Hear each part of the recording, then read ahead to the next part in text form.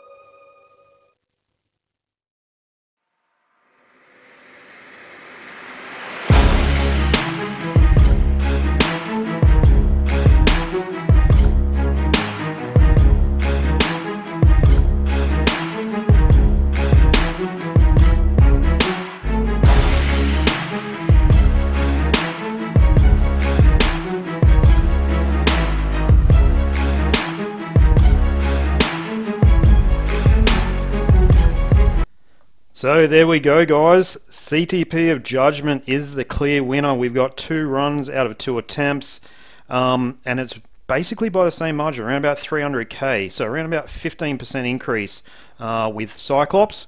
Now I did some further testing with Thor and Electro, which I'll make videos of that. The results were a bit mixed, so you'll need to watch each of those videos to see how we go. But what I'm going to say is the skills for each character do not contain the same amount of elemental damage. We know that skills are a mixture of elemental damage and normal damage, whether that's energy attack or physical attack. So I would say Cyclops has a fair bit of elemental damage in his skill set. Potentially other elemental type units do not. But in this case, guys, if you want top ABX scores, you're going to have to buy a CTP of Judgement, and I hope it costs less than 45,000 crystals for you. Alright guys, hope you liked the video. If you did, please subscribe, like, share, send to your alliance mates, send to whoever you want. The more views the better. I appreciate the support of the channel. Like I said, I'll do 2 extra videos. Got one for Electro and one for Thor as well. Someone requested Thor, so I'll do that. If I get time, I might try Luna as well. But she caps pretty easily with CTP of Rage anyway, and considering CTP of Rage looks like it's going to be easier to attain, meaning that it's going to be in the CTP selector chests, or selectors, and also probably looks like it's going to be in World Boss, where the new CTP is not. I would say stick with CTP of Rage on Luna regardless of whether it's better or not, and CTP of Energy if you don't have Rage, of course. Alright guys, hope you liked the video.